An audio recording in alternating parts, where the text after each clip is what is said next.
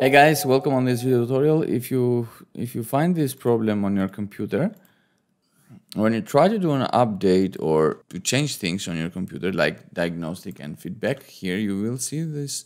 Some of these settings are hidden or managed by your organization. If you see this message and you want to fix it, here I am today to show you how. First thing you gotta do, just type cmd on your start, cmd, command prompt, run, right click and run as an administrator. Okay, here we are. Copy this first command, copy this command again. Here, right click here, click enter.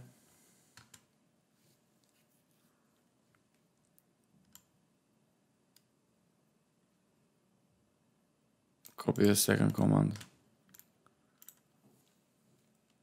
and click enter.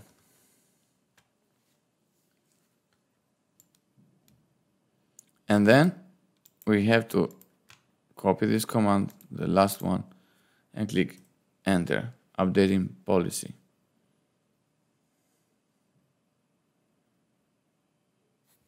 And let's see now. Let's go back here and here click on diagnostic and feedback, and now we are able to change, and this message here at the top, it's disappear, and now we are able to change everything we want.